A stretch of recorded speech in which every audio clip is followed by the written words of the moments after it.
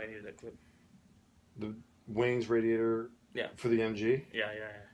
This will be our intro. Damage in the box. No, this isn't the intro. No. This is something else. This is about Mustangs. Yay! It's going to sound a little arrogant, but we are taking credit for all popularity That's us. of the 71 to 73 Mach 1s. Why is this here at Max Auto Parts? Why would they show a Mach 1?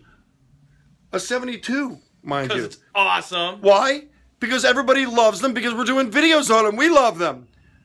We love them. I want to hug a Mach 1 today. We sound arrogant, but we can be, especially the way you look. But we are affecting... Thank you. You're welcome. We are affecting the industry around this Ford Mustang model. I'm saying it.